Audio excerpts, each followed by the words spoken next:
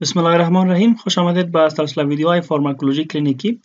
در این ویدیو ما شما روی کولینرجیک فارماکولوژی صحبت میکنیم، یعنی بالای اون نیرون‌های صحبت میکنیم که استایلکولین افراز میکنن.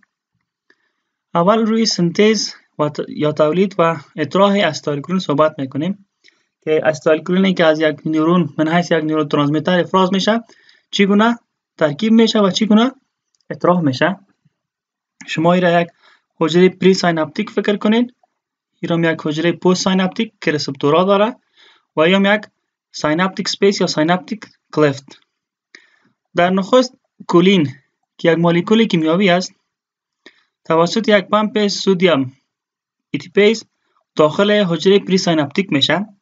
وقتی که داخل حجره پری سایناپتیک شد توسط انزایم کولین اسایل ترانسفریز یک جای میشه با استایل کوه و میسازه اسیتایل کولینه.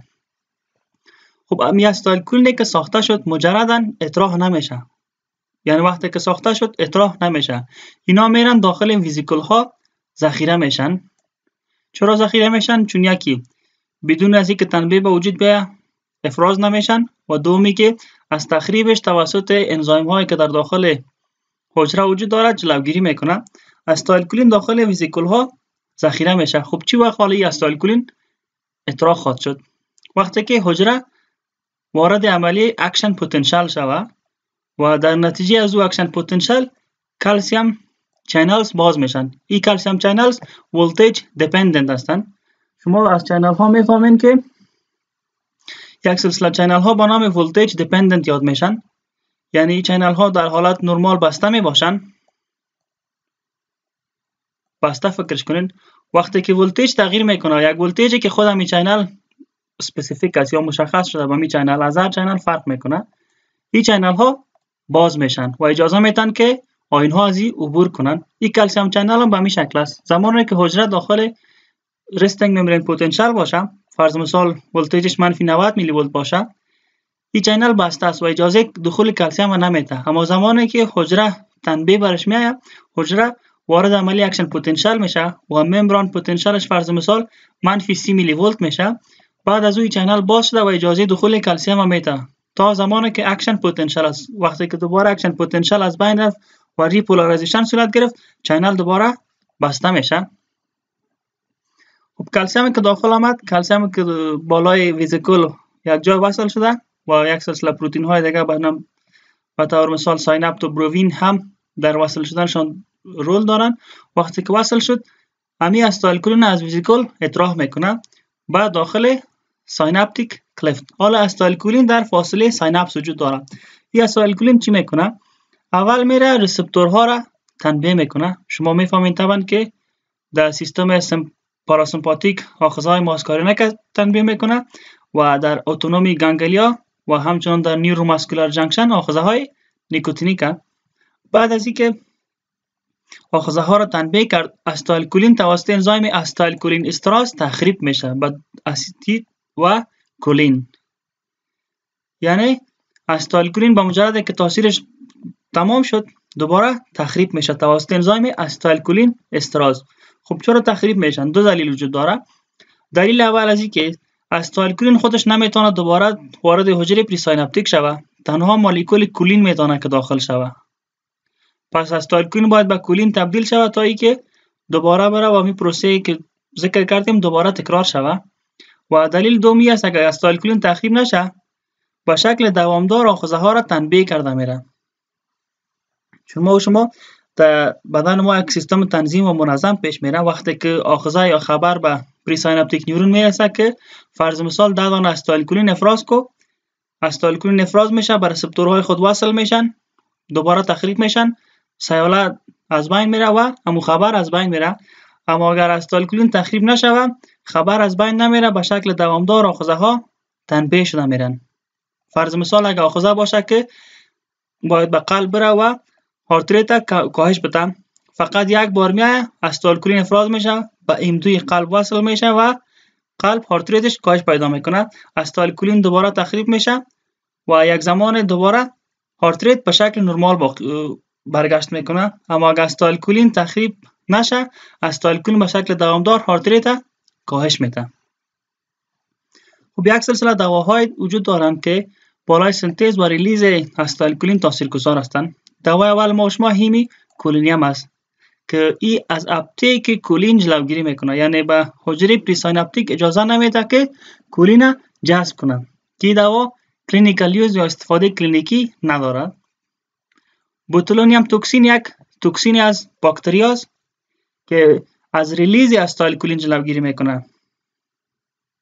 یعنی استایلکولین ساخته شده داخل ویزیکل ها وجود داره اما اطراح نمیشه و از ویزیکل داخل سایناپتیک کلفت نمیآید که استفاده از این در طبابت در کازماتیکس یا در آرایش و در زیبایی بیشتر استفاده میکنن که کسایی که چین چروک صورت داشته باشن، چون یکی از عوامل چین چروک صورت همی است که عضلات در ناحیه متقلص شدن و تقلص میکنن. پس به اون دلیل با اونها به شکل موضعی داخل همون عضلات بوتولینیم توکسین زرق میکنن که از افراز استایلکولین جلوگیری میکنه. در نتیجه استایلکولین به نیکوتینیک رسپتوری که در نیوروماسکولار جنکشن وجود داره وصل نمیشه، عضله تنبیه به دست نمیاره، عضله فلج میشه، تقلص نمیکنه، ریلکس میکنه. در نتیجه همون چین و چروک صورت از بین میره و دیگه شما میفهمین وقتی که مرض باکتریایی خودش موجود بیاد در نتیجه باعث فلج میشه. چون از افراز استایلکولین جلوگیری میکنه. دوای سوم شما استایلکولین استراز انهیبیتورز هستند، یعنی انزایم استایلکولین استراز انهیبیت یا نهی میکنن. در نتیجه استایلکولین تخریب نمیشه.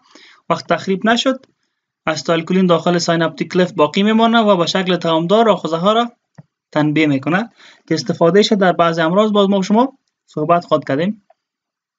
و دوای چهارمی ما شما می است که مستقیما ریسپتور اگونیست و انتاگونیست به مریض بدیم، یعنی بدون از اینکه بالای سنتز یا ریلیز استایلکولین کار داشته باشیم مستقیما یک انتاگونیست یا انتاگونیست میتیم که بالای ریسپتورها وصل میشه.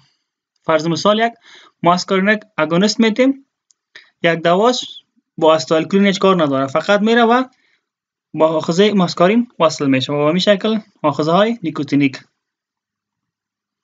دایشی ما شما بهتر نمیتونین. این از یک منبع دیگه است که ما با شکل خلاصه و سریع میگم. ببینین کولین توسط یک سودیم ایدیپیز جذب میشه، یک جای میشه با استایلکوئه و میسازه استایلکولین. استایلکولین داخل ویزیکل ها میشه.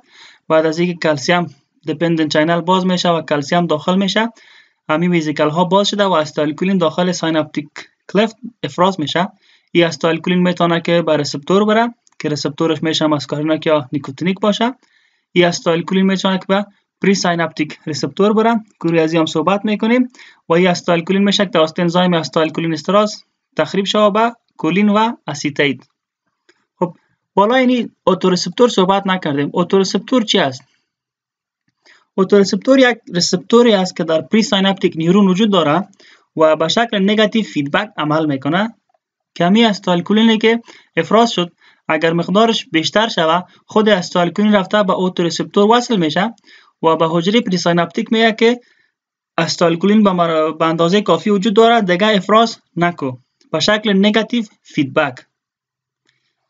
یعنی اگر حجره در اکشن پتانسیل وجود داشته باشه و استایلکولین افراز کرده میره، استایلکولین وقتی به اندازه معین رسید میره به اتوریسپتور وصل میشه و حجره را میگه که استایلکولین دیگه افراز نکن، من حیث یک نگاتیو فیدبک.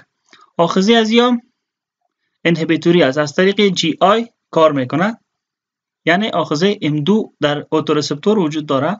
وقتی که می استایلکولین به M2 وصل میشه که در خود پری سایناپتیک نیورون وجود داره دیگه افراز استایلکولین نهی میکنه که در اینجا میبینن که پری سایناپتیک ریسپتور است. وقتی که استایلکولین برش وصل میشه از افراز استایلکولین جلوگیری میکنه. در این اسلاید ما روی صحبت کردیم که کولین با استفاده از یک اکتیو ترانسپورتی که به چینل سودیم وصل است داخل حجره میشه، یعنی یک ترانسپورت است که باش مصرف انرژی صورت میگیره و وصل شده به چینل سودیم. هیموکولینیم یک دوای است که از اپتیک کولین جلوگیری میکنه. بوتولینیم توکسین گفتیم با سایناپتوبروین و سایر پروتئین ها تعامل کرده و از افراز استایلکولین جلوگیری میکنه و دیگه گفتیم که اتورسپتوری که در پریگانگلیونیک وجود داره نگاتیو فیدبک است که آخرش هم M2 است، یعنی انهیبیتوری است، GI پروتئین است. در اسلاید ما شما از تاثیرات خود استایلکولین بالای ماسکارینیک رسپتور صحبت میکنیم. یعنی زمانی که ماسکارینیک رسپتور توسط استایلکولین فعال میشه چی تاثیرات با وجود خواهد آمد. ما شما اول میگیم وقتی که استایلکولین با ماسکارینیک وصل میشه یک عصب کولینرژیک است مربوط سیستم پارا سمپاتیک میشه. پس تمام تاثیرات پاراسمپاتیک که در شما دیده میتونیم. ضرورت نیست که شما این جدول حفظ کنین، شما فقط رست اند دایجست به یاد داشته باشین. این جدول براتون آسان است. ببینین در چشم چی میشه. در چشم عضلات اسفنکتر که آخذشان MC است تقلص میکنن و مایوزس به وجود میاد. ببینین ما شما میگیم که رست اند دایجست است، به حدقه بزرگ ضرورت نداریم، حدقه باید تقبض کنه، یعنی تقلص کنه و کوچک شود. پس مایوزس میشه در پاراسمپاتیک توسط تقلص عضلات اسفنکتر. سیلری مسلز هم که در چشم وجود دارن آخذه MC دارن. وقتی که اینا تقلص کنن تطابق با دید نزدیک به وجود میاد، یعنی ما شما نزدیک خوبتر دیده میتونیم. شما میفهمید وقتی که ما شما نزدیک میبینیم طبعا چشمای خود نزدیک میکنیم، اما مردمک چشمام نزدیک میشه، حدقام نزدیک میشه، در نتیجه ما شما نزدیک خوبتر دیده میتونیم. در قلب باز هم میگیم هارت ریت سریع ضرورت نیست، پس طبعا هارت ریت کاهش خواهد یافت. تاثیراتش تنها بالای SA نود و AV نود است، بالای بوتاینات و پورکینج سیستم تاثیر نداره. پس میگیم که پاراسمپاتیک تنها SA نود و AV نود قلب تنبیه میکنه. آخذش M2 است. اگر به AC نود وصل شود هارت ریت کاهش میده که نگاتیو کرونوتروپی میگن، و اگر به AV نود وصل شود کندکشن ولاسیتی را کاهش میده. چون شما میفهمین SA نود پیس میکر قلب است، سیاله قلبی اول در SA نود ساخته میشه، بعد از او به AV نود میره و به AV نود کندکشن یا انتقال سیاله بسیار سریع است. و اگر ما شما تنبیه M2 کنیم در قلب، همی انتقال سیاله سرعتش کاهش پیدا میکنه. وقتی که سیاله از SA نود به AV نود دیرتر رسید پس طبعا تقلص هم دیرتر صورت میگیره، در نتیجه هارت ریت کاهش پیدا میکنه. در شش ما شما گفتیم که برانشیولز و گلانس وجود داره. MC آخذش است و اگر در برانشیولز شوه کانترکشن میکنن برانکوسپازم به وجود میاد. ما شما گفتیم آدم رست اند دایجست است و اکسیژن بیشتر ضرورت نداره، برانشیل هایش تقبض میکنن و در گلانس یا در غدواتی که در خود شش داره و عمو مخاط افراز میکنن اونا تنبیه میشن یا سکریشن، و اونا سکریشن یا افرازات بیشتر میشه. به شکل خلاصه گفته میتونیم که افرازات در سیستم پاراسمپاتیک در مجموع افزایش پیدا میکنن در هر ناحیه عضویت که باشن. GI ترکت ببینین معده آخذه MC داره، موتالیتیش افزایش پیدا میکنه که در ناشی از این موتالیتی افزایش میشه که نزد مریض کرامپ وجود بیاید، یعنی دردهای بطنی. کرامپ میفهمین وقتی که تقلصات پریستالتیک به شکل بسیار سریع باشن و بیشتر باشن کرامپ نزد مریض به وجود میاد که امکان داره در حالتهای انسداد معایی هم کرامپ ها به وجود بیاید. دیگر غدواتی که در خود جی آی ترک وجود دارن آخذه از اینا M1 است که یک استثناء وجود داره و اینا هم سکریشنشان زیاد میشه، یعنی افرازاتش زیاد میشن. در امام آخذه MC وجود داره، اینا هم تقلص میکنن، موتالیتیشان زیاد میشه که باعث دیاریا و همچنان involuntary defecation یا فعل دخوات غیر ارادی هم نزد مریض امکان داره با وجود بیاید. بلادر در مثانه آخذه MC وجود داره، عضله دیتراسوری که در خود مثانه وجود داره تقلص میکنه و اسفنکتر خود مثانه ریلکس میشه، یعنی از بالا فشار میاد و در پایین اسفنکتر یا موثری که وجود داره او ریلکس میکنه، باز میشه تا اینکه با وایدینگ یا فعل تبول اجازه بدن و امکان داره باعث عدم اقتدار تبول هم نزد مریض شوه.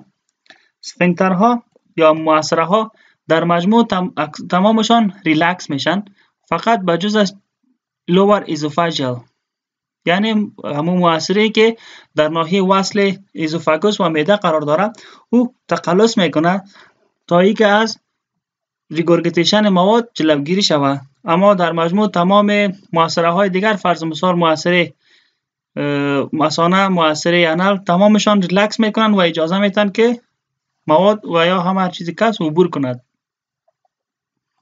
غدوات در مجموع، فرض مثال غدوات لعابیه، غدوات چشم، اینا آخذه MC دارن، سکریشن و افرازات میکنن که امکان داره سویت یا عرق باشه، امکان داره سالیویشن یا لعاب دهن و امکان داره اشکریزی یا لکریمیشن باشه.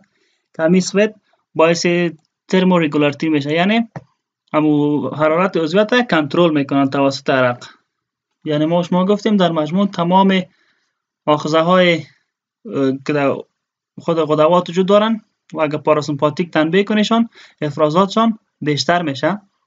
دیگر روی بلاد ویزلز یا اویه گپ میزنیم که در خود اندوتلیمشان آخذه وجود داره. آخذه MC است اما این آخذه تنبیه ندارن، تنبیه عصبی به MC وجود نداره. پس اینا از طریق نایتریک اکساید پیش میرن و نایتریک اکساید اگر در خون بلند بره و یا هم MC توسط کدام دوا تنبیه شود، MC میره نایتریک اکساید افزایش میده.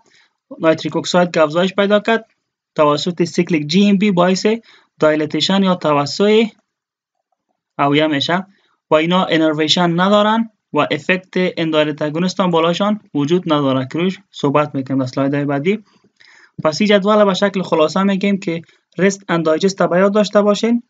در آی باید ما شما حدقه چشم تقبض کنه، هارت ریت ما شما باید کم شوه، لنگز برانشیلای ما باید تقبض کنه، جای ترک موتالیتی ما باید زیاد شوه، بلادر تقلص باید کنه و فعل تبول صورت بگیره، اسفنکترها در مجموع ریلکس کنن، فقط اسفنکتر لور اسوفاجیال تقبض یا تقلص میکنه، گلندز در مجموع افرازاتشان افزایش پیدا میکنه و بلاد ویزلز تنبیه عصبی نداره. اما اگر مسکارینیک اگونیست به شکل دوا استفاده شوه باعث دایلیشن اویه میشه. در اسلاید ما شما یک سلسله مرور از مسکارینیک ریسپتور میکنیم، بسیار سریع میگیم. اگر مسکارینیک ریسپتور تنبیه شوه کاردیوواسکولار فانکشن کاهش پیدا میکنه که همون آخذه M2 است، هارت ریت کاهش پیدا میده و انکریز سکریشن افرازات بیشتر میکنه و سموت مسل کانترکشن، سموت مسل تقبض میده. All M receptor and agonists and blockers are non-specific. یک موضوع بسیار مهم است، یعنی که تمام اگونیست ها و بلاکر های آخذه M نان سپسیفیک هستند، غیر مشخص هستند. اگر شما میخواین آخذه M1 بلاک کنین و شما یک دوا میتین، او دوا آخذه M1 هم بلاک میکنه، M2 هم بلاک میکنه و MC هم بلاک میکنه، به شکل نان سپسیفیک عمل میکنه، کدام سپسیفیکیتی ندارن. و اگر شما یک آخذه M2 را در قلب تنبیه میکنین و دوا میتین، پس آخذه M1 هم تنبیه میشه، M2 هم تنبیه میشه و MC هم تنبیه میشه. و رسپتورهای ماسکارین های افینیتی با مسکارین دارن، بعد از او با استایلکولین و بعد از او با نیکوتین. افینیتی را ما شما گفتیم که قابلیت وصل شدن یک اگونیست به رسپتور و آخذهای نیکوتینیک های افینیتیشان به نیکوتین است، بعد از او با استایلکولین و بعد از او با ماسکارین. در اینجا ما شما روی نیکوتین رسپتورها باز گپ میزنیم. نیکوتین رسپتوری که در ادرینال میدولا وجود داره N sub N است و باعث افراز نوروپینفرین و اپینفرین میشن. در اوتونومیک گانگلیا هم N sub N است. وقتی که تنبیه میشن تاثیر آخری بستگی داره به اینکه سمپاتیک تنبیه شده یا پاراسمپاتیک، چون شما میفهمین از اوتونومیک گانگلیا هم سمپاتیک عبور میکنه هم پاراسمپاتیک. پس تاثیر آخری بستگی داره به اینکه آیا سمپاتیک اوتونومیک گانگلیا را تعصیب کرده بود یا پاراسمپاتیک. و در نیوروماسکولار جنکشن هم N sub M وجود داره. وقتی که تنبیه میشه باعث هایپر اکتیویتی اسکلتال مسل میشه، یعنی باعث فعالیت عضله اسکلتی میشه. و کولینرجیک ریسپتور مکانیزمایش باز مرور میکنیم. M1 و MC ریسپتور جی کپلد هستن، از طریق فاسفولیپیز C عمل میکنن، IP3 DAG و کلسیم زیاد میشه. M2 GI است، ادرینالسیکلاز کاهش پیدا میکنه، سیکلیک MP کاهش پیدا میکنه و آخذه های N یا نیکوتینیک سکند مسنجر ندارن، بلکه اینا وصل شدن به یک سودیم پتاسیم چینل. یعنی وقتی که آخذه نیکوتین تنبیه میشه کدام سکند مسنجر به وجود نمیاد، بلکه یک چینل سودیم پتاسیم باز میشه و خود حجره اکشن پتانسیل میکنه. و در اینجا ما شما یک ارتباط بین فیزیولوژی و آناتومی میگیم در ارگان هایی که توسط سمپاتیک و پاراسمپاتیک تنبیه شدن همیشه پاراسمپاتیک غالب است. فرض مثال قلب توسط سمپاتیک و پاراسمپاتیک تنبیه شده، اما همیشه در حالت نرمال پاراسمپاتیک متبارز است. به همین دلیل ما شما 300 دانه هارت بیت در دقیقه نداریم، چون پیس میکر یک سیلر تولید میکنه که 300 بیت پر مینیت است. اما وقتی که به ایوی نوت میرسه، ایوی نوت توسط پاراسمپاتیک تصیب شده، ایوی نوت سیاله را کمتر میکنه، به مو 60 تا 70 هارت بیت میرسانه. به همین دلیل ما شما سرعت قلب سریع نداریم در حالت نرمال. بلاد وزلز و خود سویت گلندز تنها تنبیه سمپاتیک دارن. باید داشته باشین بلاد وزلز و سویت گلندز. بلاد وزلز سرش گپ میزنیم. در سویت گلندز شما میفهمین که تنبیه از سمپاتیک میره اما از پتوی پاراسمپاتیک. بالای بلاد وزلز گپ میزنیم. ایره شما یک اویه فکر کنین که در خود اویه آخذه الفا 1 وجود داره، بیتا 2 وجود داره و ام 3 وجود داره. تنها آخذه الفا 1 اویه تحسیب شده، یعنی وقتی که سمپاتیک تنبیه میشه، سمپاتیک میتونه که الفا 1 تنبیه کنه، اما سمپاتیک نمیتونه که بیتا 2 را تنبیه کنه. چرا؟ چون اعصاب نداره. و همچنان پاراسمپاتیک نمیتونه که ام 3 را تنبیه کنه. وقتی که الفا 1 تحسیب شده است تنبیه میشه، توسط نورپینفرین وازو کانسترکشن یا تقبض اویه به وجود میاد. بیتا 2 تنبیه نداره، پس بیتا 2 توسط چی تنبیه میشه؟ توسط اپینفرینی که از مخ کلیه افراز میشه و در سرکولیشن وجود داره، یا ای که اپینفرینی که ما شما به شکل دوا به مریض دادیم.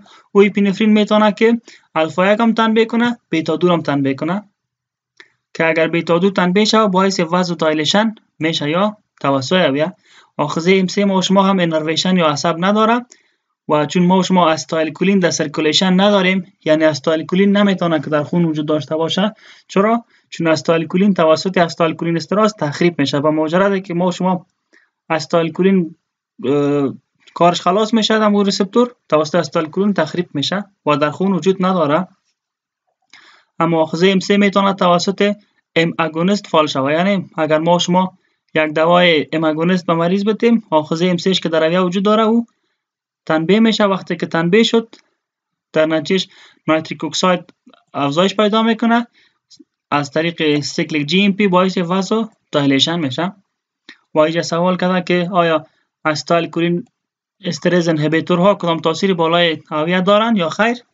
چون استایلکولین انهیبیتورها استایلکولین افزایش میتن، اما در سایناپتیک کلفت افزایش میتن، در جریان خون افزایش نمیتن. یعنی ما شما استایلکولین در جریان خون اصلا نداریم. پس استایلکولین استراز انهیبیتورز کدام تاثیر بالای اویه ندارند. وال میم سر دواها و دواهای گروپ اول ما شما دایرکت اکتینگ کولینومیمتیکس است، یعنی کولینومیمتیک تقلید کننده های کولین. یعنی دواها از خاصیت های استایلکولین تقلید میکنن، یا خودشان استایلکولین هستند و یا مشابه به استایلکولین عمل میکنن. دوای اول ما شما استایلکولین است که میتونه بالای آخذه M و بالای آخذه N وصل شود. استایلکولین استراز انهیبیتور هایدرولیزیس، یعنی تخریب توسط استایلکولین استراز. در طبابت شما میفهمین نشته نمیکنن که زیاد و کم، توسط مثبت نشان میتن که 3 مثبت یعنی بسیار زیاد. یعنی استایلکولین توسط استایلکولین استراز بسیار زیاد تخریب میشه. چون زیاد سریع تخریب میشه، هالف لایفش بسیار کوچک است، و می دلیل کلینیکال یوز نداره. پس ما شما در طبابت کدام دوای نداریم که استایلکولین نام داشته باشه. دوای دوم بیتا نیکول است. بیتا نیکول تاثیراتش بالای آخذه ام بیشتر است، یعنی بیشتر میتونه آخذه ماسکارین تنبیه کنه، بالای آخذه ان چندان تنبیه نداره. توسط انزایم استایلکولین استراز انهیبیتور استایلکولین استراز کمتر تخریب میشه، چون منفی گرفته، یعنی کمتر تخریب میشه. و به دلیل از این میشه که استفاده کنیم در رکس یا در تداوی الیوس. الیوس چی است؟ فلج امعا، یعنی امعا فلج شده باشه. چی رقم؟ امکان داره پست اپراتیو باشه، بعد از عملیات جراح شاید اعصاب تخریب کرده باشه، نزد مریض الیوس با وجود بیاید. شما برش بیتانیکول تطبیق میکنین.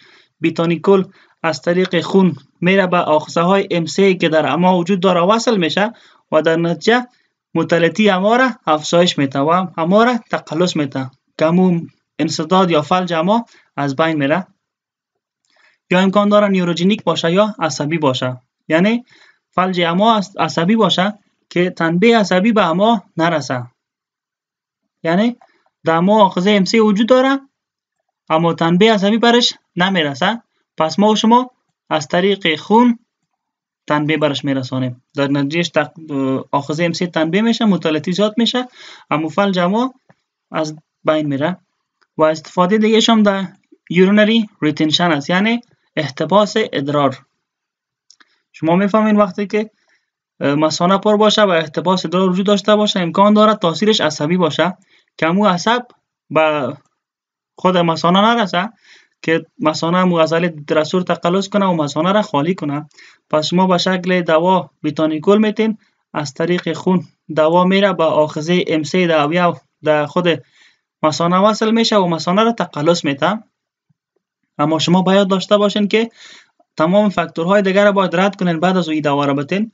فرض مثال امکان داره که احتباس ادرار از ناشی از یک بندش باشه که فرض مثال احلیل یک سنگ داشت بند شده و می دلیل نمیتونه که ادرار تخلیه شوه. اگر شما دگاه مثانه را تقلص بتین در نتیجه امکان داره رپچر با وجود بیاید.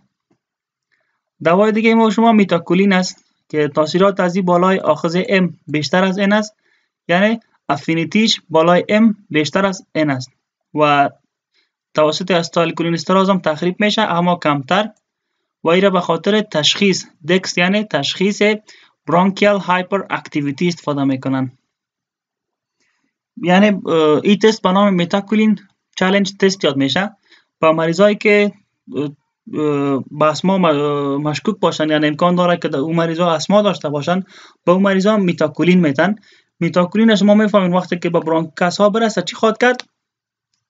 طبعا قطر برانکاس کوچک میده و افرازاتش بیشتر میسازه، چون یک استایلکولین است مشابه به استایلکولین عمل میکنه و استایلکولین هم این کار میکرد. حالا همین کار اگه انجام شد و حالت مریض وخیم‌تر شد پس مریض اسما داره، چون اسما خودش شما میفهمین که هم افرازات بیشتر میشه در خود مرض اسما و همچنان قطر اویه کوچک میشه. اما یک تست خطرناک است، چون اگر مریض اسما داشته باشه و شما این تست برش انجام بدین امکان داره مریض از دست بتین. چرا؟ چون امکان داره مکمل برانکاس ها اسپازم کنه و هیچ اجازه عبور هوا را نتن. پیلوکارپین و سیویمیلین دو دوای دیگه هستند که تاثیرات بالای رسپتور M است، بالای رسپتور N تاثیرات ندارن. ایره به خاطر تداوی ژیروستومیا استفاده میکنن. ژیروستومیا شما میفهمین یعنی خشکی دهن. خشکی دهن ناشی از چی است؟ امکان داره که سمپاتیک تنبیه داشته باشد، چون سمپاتیک از افراز غدوات جلوگیری میکنه، در نتیجه لعاب دهن افراز نمیشه، خشکی دهن نزد مریض با وجود میاد. اگر شما با مریض پیلوکارپین بدین، پیلوکارپین در خون است میره به آخذه خود در MC در خود غدوات لعابیه وصل میشه، غدوات لعابیه را تنبیه میکنه تا که افراز کنن همو سلیوا را. وقت سلیوا افراز شد خشکی دهن مریض از بین میره و تاثیراتش از خوب میشن. دیگه مرض گلاوکوما استفاده میشه. گلاوکوما شما یک مرضی است که دی فشار داخل چشم بلند میره، یعنی انترا اوکولار پرشر بالا میره و وقتی که شما برش پیلوکارپین میتین، پیلوکارپین با تقلص عضلات سیلیاری امو خلط مایی که داخل چشم است او را تخلیه میکنه. چون شما میفهمین مرض گلاوکوما یا از فرط افراز خلط مایی با وجود میاد یا ای که از عدم تخلیه خلط مایی و اگر شما پیلوکارپین به مریض بدین او از تخلیه خلط مایی را بیشتر میسازه، در نتیجه فشار داخل چشم کاهش پیدا میکنه. پس به شکل خلاصه میگیم دواهای استایلکولین، بیتانیکول، میتاکولین، پیلوکارپین و سیویمیلین از جمله دواهایی است که مشابه به استایلکولین عمل میکنن. یعنی اگر استایلکولین در حالت نرمال به اوج نرسه، ما شما توسط دوا مشابه استایلکولین به اوج میرسانیم و تاثیراتی که به وجود میاد همون تاثیرات پاراسمپاتیک است که در اینجا شما میبینین در ناحیه که استایلکولین وجود داره و کولینرژیک نرو است، ما شما در اوج بیشتر میسازه مقدار استایلکولین. دواهای پیلوکارپین ببینید تنها بالای ام رسپتور تاثیر دارند، پس او در این استایلکولین غرض نداره، او تنها بالای ای استایلکولین غرض داره. پس شما خواهد گفتین که استایلکولین اگر از گانگلین عبور نکنه چطور در اینجا خواهد رسید؟ این یک پتوی عصبی است. ما شما پتوی عصبی غرض نمیگیریم، ما شما از طریق خون برش استایلکولین روان میکنیم. هیچ ضرورت نیست که این پتوی پاراسمپاتیک انجام شود. ما شما از طریق خون روان میکنیم، آخذه ماسکارینک تنبیه میکنیم. ضرور نیست که در گانگلیا هم ما شما تنبیه کنیم. و ماسکارینک اگونیست ساید افکت یا عوارض جانبی یک اگونیست ماسکارین چی خواهد بود؟ یعنی اگر ما شما آخذه ماسکارین تنبیه کنیم چی عوارض جانبی به وجود خواهد آمد؟ اول باید بگوییم که عوارض جانبی به عوارض یا به حالتهای گفته میشه که در دوز نرمال دوا به وجود میان. یعنی شما فکر نکنین که وقت دوا زیاد گرفته شد این به وجود میاد. فرض مثال شما به یک مریضی که فلج موایی داره دوای ماسکارینک اگونیست میتین، به این حالت مریض چند دقیقه بعد چند روز بعد دیاریا پیدا میکنه یا اسهال پیدا میکنه. این به این معنی نیست که مریض شاید دوا را بیشتر گرفته باشه، این به این معنی است که یک عارضه جانبی همین دوا اسهال است. خب چرا؟ زیاد کردن از این به شما ضرور نیست، تمامش تاثیرات پاراسمپاتیک است. ما شما وقتی که ماسکارینک اگونیست دادیم یعنی پاراسمپاتیک تنبیه ساختیم و چون ما شما گفتیم که نان اسپسیفیک است، یعنی به شکل غیر مشخص عمل میکنه. تمام آخذه های ام در هر کجا که باشه تنبیه میکنه، کدام اسپسیفیتی نداره که تنها بره و آخذه ام در اما تداوی کنه. فرض مثال شما یک مریض یک نفر که ایلیوس داره توسط بیتانیکول تداوی میکنین، اما این مریض مایوزس پیدا میکنه، خدقیش کوچک میشه، این مریض دیاریا پیدا میکنه. چرا؟ چون موتالیتیش افزایش پیدا میکنه. این مریض یورنری اورژنسی پیدا میکنه. چرا؟ چون عضله دیتراسورش تقلص میکنه. این مریض دیافورسیس پیدا میکنه یا عرق ریزی. چرا؟ چون سویت گلندسش تمامش افرازات میکنن و این مریض نازیام پیدا میکنه یا دلبدی که ناشی از همون تاثیرات امیک است که در خود دماغ وجود داره که رویش صحبت خواهد کردیم. یعنی ما شما دوا دادیم به خاطر ایلیوس، به خاطر فلج اما این مریض مایوس هم پیدا کرد، دیاریا هم پیدا کرد، یورنری اورژنسی هم پیدا کرد، نازیا و دیافورسیس هم پیدا میکنه و این هم به می دلیل استفاده از ماسکارینک اگونیست بسیار محدود است. چرا؟ چون تاثیرات جانبیش یا عوارض جانبیش بسیار زیاد است و کنترل نمیشه. یعنی شما نمیتونین که بگوین که ما کنترل میکنم و تنها دوا میتونم که ایلیوس مریض برطرف شود. در حالتهای عاجل شما مجبور هستن که از استفاده کنین یا در حالتهایی که مثلا دیگه انتخاب ندارین، اما در حالتهای نرمال کوشش کنین که از دواهای مشابه و کمتر عوارض جانبی داشته باشه از او استفاده کنین. و تاثیر پیلوکارپین بالای چشم میبینین، ببینین یک چشم عادی است که تداوی نشده. وقتی که پیلوکارپین به مریض میتین میبینین مایوزس موجود میاد یا مردمک چشمش کوچک میشه. و اگر یک اتروپین میتین یعنی یک ماسکارینک انتاگونیست میتین که روش صحبت خواهد کردیم، طبعا مایدرازیس یا توسع حدقه نزد مریض به وجود خواهد آمد. دیگه از یک منبع دیگه پیش شما آوردیم، یا میشه شما خودتان مطالعه کنین چون سایز ویدیو بسیار طویل میشه اگه من اینو تشریح کنم. این گپایی است که ما در اسلاید قبلی گفتم، فقط با الفاظ دیگه را بیان کردن. و ما شما میگیم که یک ام اگونیست باعث میشه که برادیکاردی به وجود بیاد. نرمال است نه؟ چرا؟ چون ام اگونیست میره آخذه ام دو را در قلب تنبیه میکنه و هارت ریت کاهش پیدا میکنه، اما بعد از چند دقیقه بعد برادیکاردی مریض ریفلکس تاکیکاردی پیدا میکنه. چرا؟ دلیلش میگیم که ام اگونیست به شکل نان اسپسیفیک عمل میکنه وقتی که میره آخذه M2 را در قلب تنبیه میکنه، آخذه M3 را در ریه هم تنبیه میکنه. چرا؟ چون ما شما گفتیم آخذه M3 که در ریه وجود داره تعصیب عصبی نداره، اما توسط دوایی تنبیه میشه. وقتی که آخذه M3 تنبیه شد، از طریق نایتریک اکساید سیکلیک GMP باعث وازو دایلیشن میشه.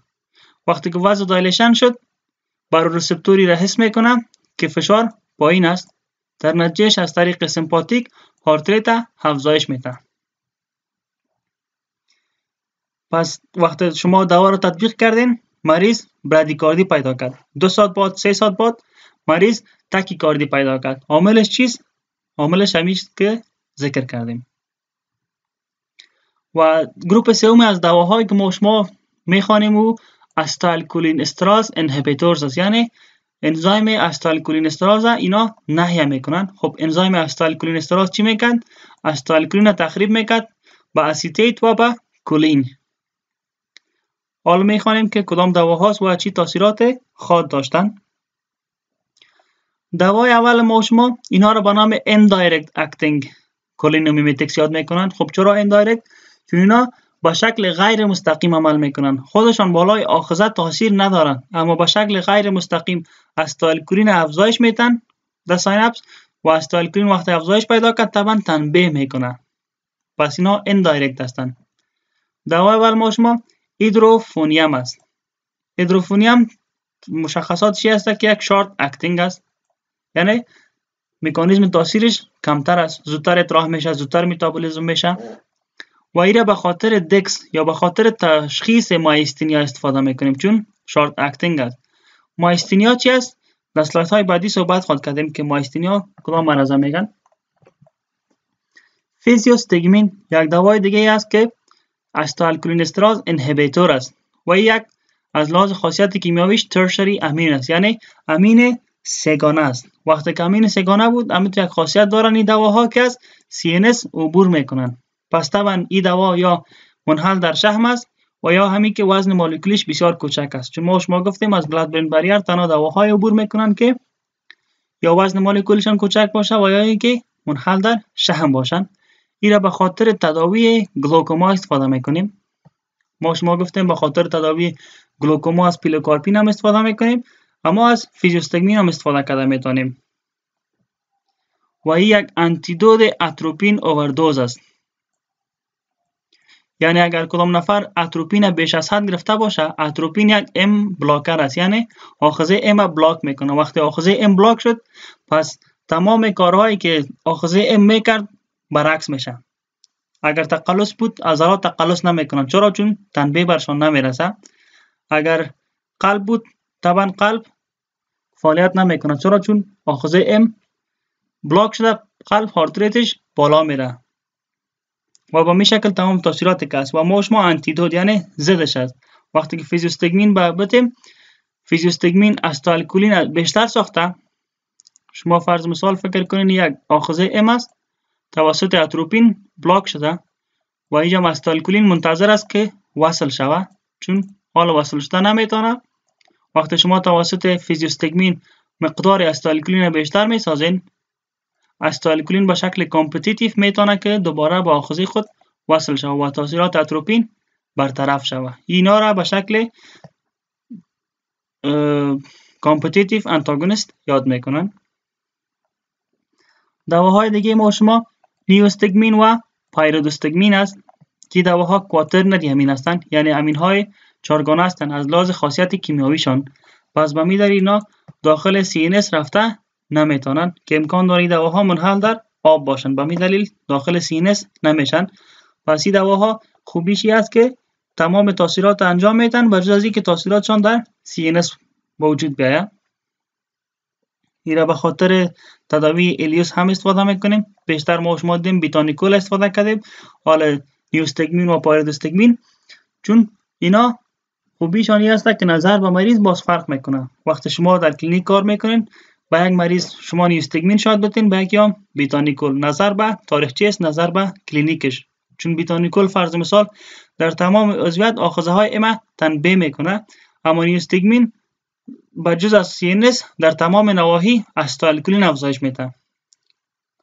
دیگه در یورینری ریتنشن هم استفاده میشه، در مایستین یا گراویس هم استفاده میشه و همچنان اگر کدام نفر نان پولارایزینگ نیوروماسکولار بلاکرز گرفته باشه، یعنی همون ناحیه‌ای که N sub M ریسپتور وجود داره او را بلاک کرده باشه، شما بازم میشه که از نیوستگمین استفاده کنیم. نیوستگمین دوباره استایلکولین افزایش میده و به شکل کامپتیتیو میتونه که به یاخوزه وصل شود و ریفرس شود داسیرای مدوا و خوبیشی هست که به خارج از CNS کار میکنه، داخل CNS نمیشه. دنپیزیل و ریواستگمین از جمله دواهای دیگه هستند که استایلکولین استراز اینهیبیتور هستند. اینها لیپید سولوبل هستند، پس از CNS عبور کرده میتونن و این در تداوی مرض آلزایمر استفاده میشن. شما انشاءالله مرض آلزایمر در بخش CNS خواندیم، اما شما بفهمین که مرض آلزایمر استایلکولین کاهش پیدا میکنه، یعنی در مریض هایی که آلزایمر دارن استایلکولین کاهش پیدا میکنه. البته یکی از چیزایی است که در مریض های آلزایمر کاهش پیدا میکنه. وقتی استایلکولین کاهش پیدا کرد، با مو دلیل تاثیراتی که استایلکولین داره در مریض کاهش پیدا میکنه. فرض مثال تاثیرات پاراسمپاتیکش کاهش پیدا میکنه. فرض مثال نیوروماسکولار جنکشنش تنبیه نمیشه، چون نیوروماسکولار جنکشن توسط استایلکولین تنبیه میشه. وقتی که استایلکولین نبود پس اونا تنبیه نمیشن و شما اگر برش دنپیزیل یا ریواستگمین بدیم، اما مقدار کمی استایلکولینی که وجود داره در وجود از مریض های آلزایمر او تخریب نمیشه و تاثیراتش ادامه پیدا میکنه. و دیگه ارگان فاسفیتس داریم یا فاسفیت های ارگانیک.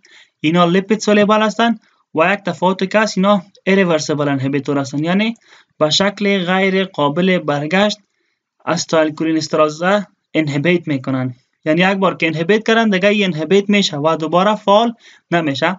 اما دواهایی که در بالا ذکر کردیم اینا به شکل ریورسیبل اینهیبیتور هستند، یعنی وقتی که تنبیه کردن اینهیبیت کردن همو انزایم، تاثیراتشان که از بین رفت انزایم دوباره فعال میشه. اما این دواها انزایم به شکل غیر قابل برگشت اینهیبیت میکنن که را بیشتر در زراعت و در حشره‌کش‌ها استفاده میکنن. فرض مثال مالاتیون که ما مالاتین هم برش میگیم و پاراتیون و همچنان نرو گاز هم اینا هستن یا گاز عصبی که با نام سرین یاد میشن.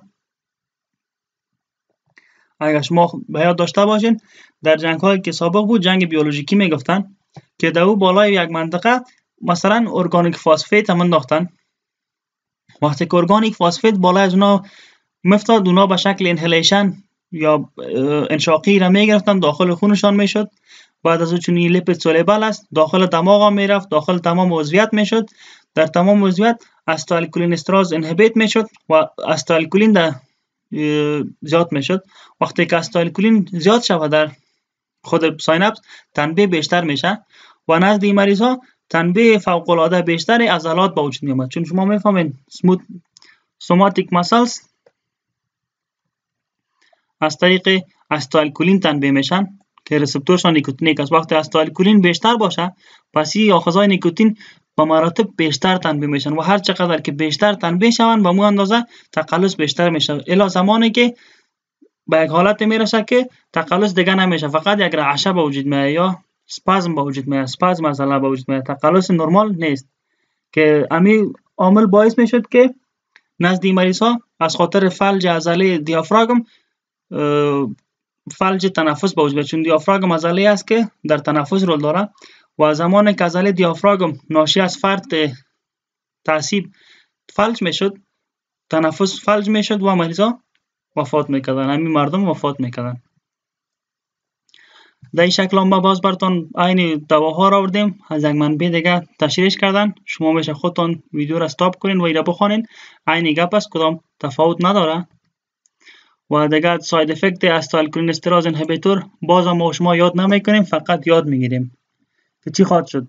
استایلکولین استراز اینهیبیتور چی میکنه؟ استایلکولین استراز ناحیه میکنه. استایلکولین استراز ناحیه شد چی خواهد شد؟ استایلکولین در سایناپتیک کلفت افزایش پیدا خواهد کرد. وقتی استایلکولین در سایناپتیک کلفت افزایش پیدا کنه چی میشه؟ بیشتر تنبیه صورت میگیره. پس وقتی بیشتر تنبیه صورت گرفت چی خواهد شد؟ یکی هایپوتنشن به وجود خواهد آمد. دیگه مایوزیس به وجود خواهد آمد یا تقبض هویه، تقبض حدقه چشم، برادیکاردی به وجود خواهد آمد یا هارت ریت کاهش پیدا کرد که همین برادیکاردی باعث هایپوتنشن میشه. چون وقتی برادیکاردی به وجود آمد کاردیاک اوتپوت کم میشه. وقتی کاردیاک اوتپوت کم شد بلاد پرشر هم کم میشه. چون شما گفتیم بلاد پرشر مساوی است به تی پی آر ضرب کاردیاک اوتپوت و کاردیاک اوتپوت مساوی است به هارت ریت ضرب استروک ولیوم. هر چقدر هارت ریت کم شود کاردیاک اوتپوت کم میشه. کاردیاک اوتپوت کم شد فشار خون کاهش پیدا میکنه. و دیگه کانترکشن آف ویسرال سموث مسل یا عضلات ملسای احشوی را تقلص میتن. چرا؟ چون تاثیرات پاراسمپاتیک از موتالیتی افزایش پیدا میکنه. پس امکان داره نزد مریض کرامپ بطنی موجود بیاید. چرا؟ چون موتالیتیش افزایش پیدا کرده، تقلصات بیشتر شده و درد بر مریض پیدا میشه. و باید یاد داشته باشین که این تاثیرات نرمال است و وقت دوا از بین میرن. پس نمیشه که شما نزدتان یک مریض فرض مثال شما با یک مریض مایستینیا دوا میتین، هیدروفونیم، 2 3 روز بعد مریض میگه که دکتر صاحب من بیخی فشارم پایین از گنگ شدیم و بیخی شکم درد میکنه و شما بگیرین یک دوای دیگه بر مریض نشته کنین. شما از مریض طرفچه میگیرین، میبینین که دوای فرض مثال استایلکولینستراز اینهیبیتور میگیره، برش میگن که تاثیرات دواست. وقتی که دوای خلاص شد دیدی تاثیرات از بین میره. و اینا اندایرکت اکتینگ کولینومیتیک هستن، یعنی به شکل غیر مستقیم تاثیرات کولینا یا امو استایلکولین افزایش میتن. ساید افکتشان اکثرا پاراسمپاتیک است. چرا؟ چون استایلکولین پوست سیناپتیک نیورون سیستم پاراسمپاتیک است. یعنی شما اگر در این شکل ببینین وقتی که شما استایلکولین بیشتر بسازین، استایلکولین طبعا در اینجا بیشتر میشه و تنبیه بیشتر میشه، اما امکان داره که نوروپینفرین بیشتر افراز نشه. شاید ذخایرش خلاص شه و دیگه افراز نشه.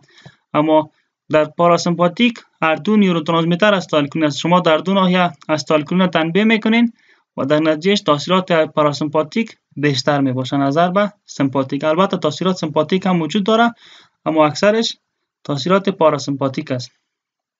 و ایریورسیبل اینهیبیتورش هم گفتیم مالاتیون و پاراتیون که به شکل حشره‌کش استفاده میشد.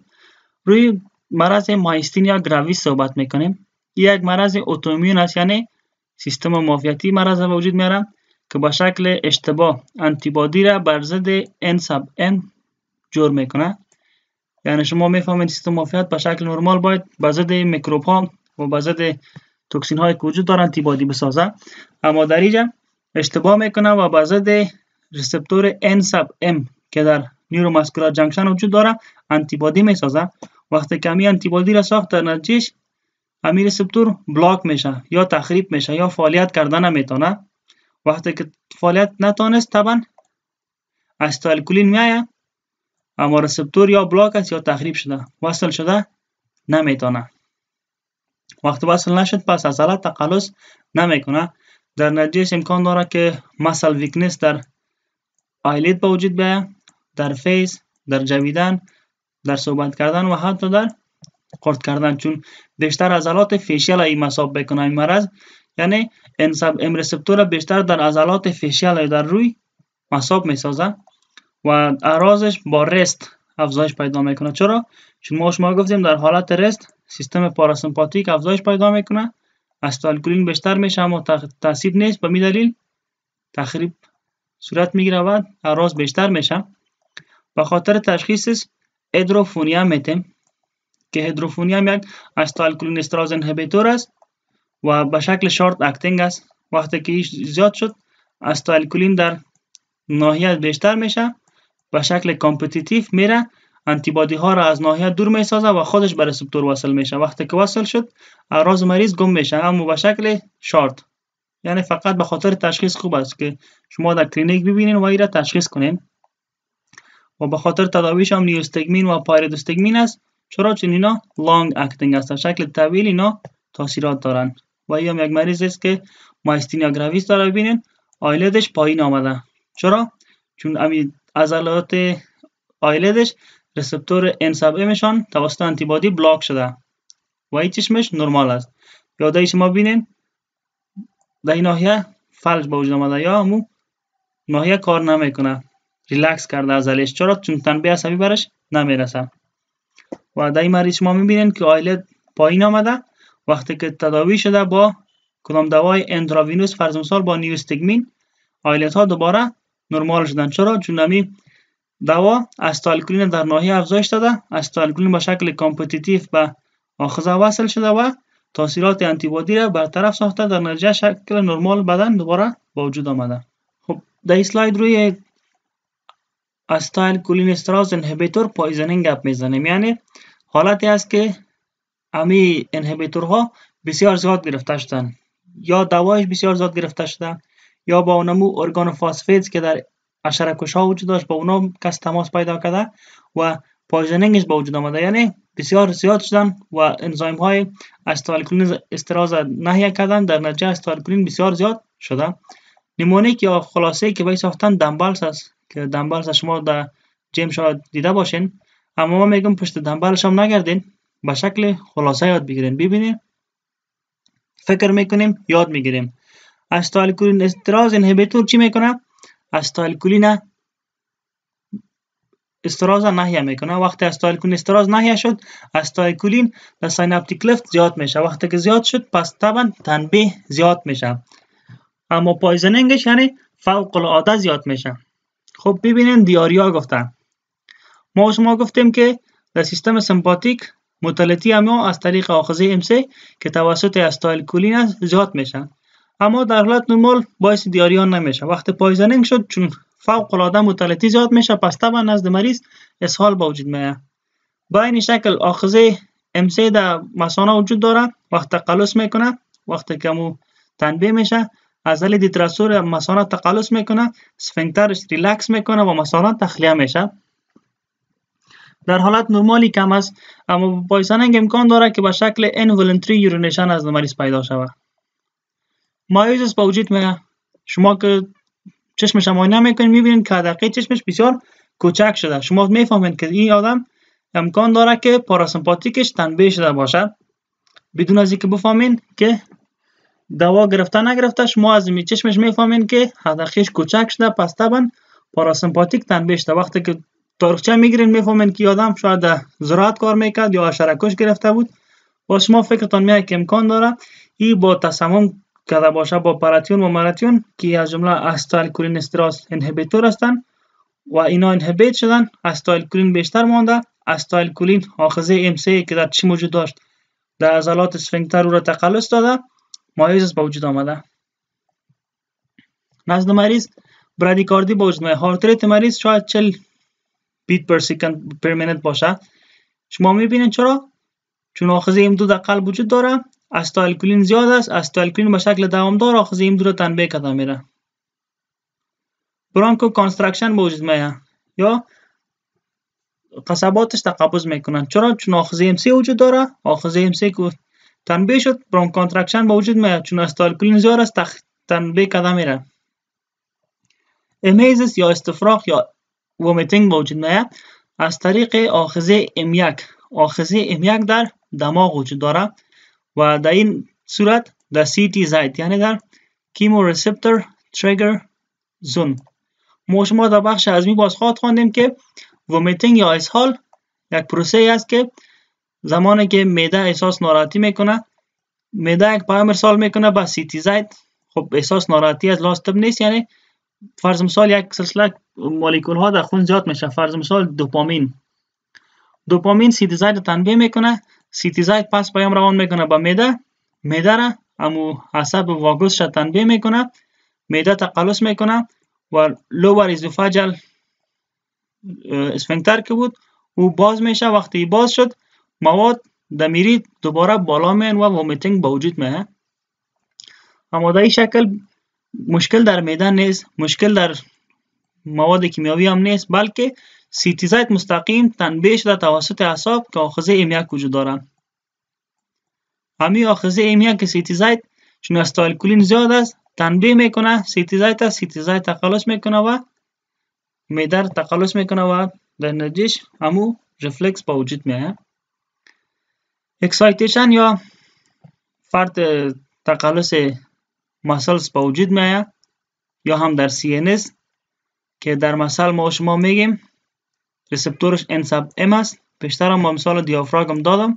دیافراگم در اول دیپولارایز میشه، اما پسان به شکل پرمننت میشه، یعنی به شکل دائمی دیپولارایز میشه و پارالایزس به وجود میاد. وقت پارالایزس به وجود آمد، عضله دیافراگم کار نمیکنه، تنفس به وجود نمیاد، امکان داره باعث مرگ شود.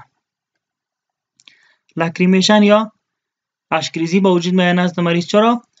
چون همو غدوات که وجود دارن آخذه MC دارن، استایلکولین تنبیه میکنه و لاکریمیشن به وجود میاد.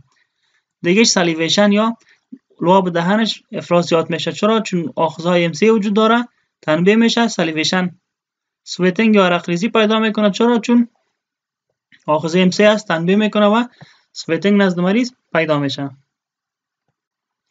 روی منیجمنت توکسیسیتی گپ میزنیم، یعنی اگر یک نفر استایل کولینستراز انهیبیتور بسیار زیاد گرفت و همون تاثیرات دنبلز با وجود آمد، چی کنیم؟ اگر یک مریض پیش ما مراجعه کنه، اولین کاری که میکنیم است که با مریض اتروپین میتیم. خب اتروپین چی میکنه؟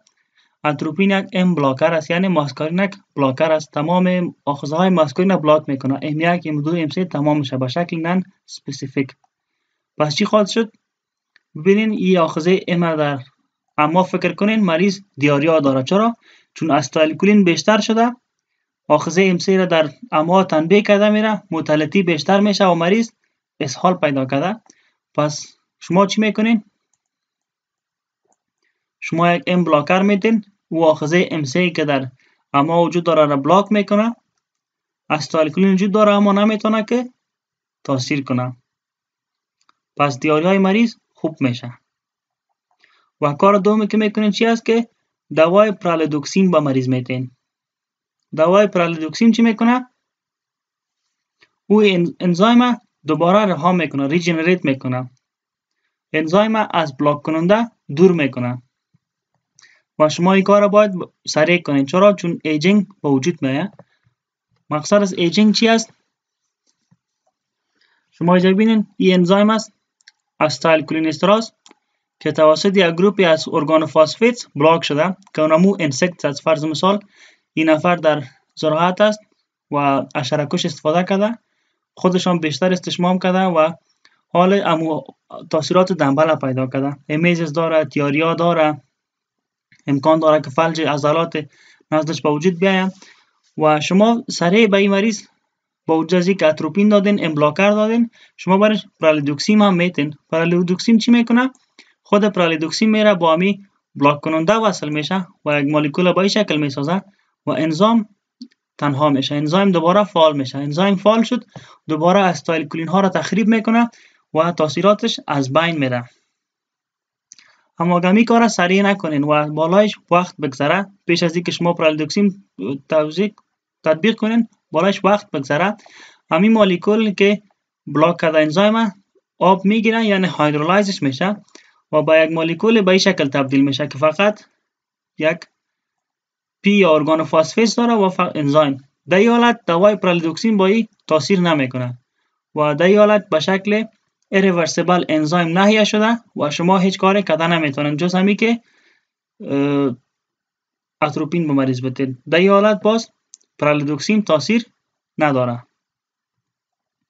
و در اسلاید آخری هم با شما تمام دواها را با استفاده هایش از یک منبع دیگه آوردیم. ما این موضوعات را با شما گفتم، ذکر کردیم. بازم شما میشه ویدیو را استاپ کنین و اینا را بخونین که بیشتر درک کنین.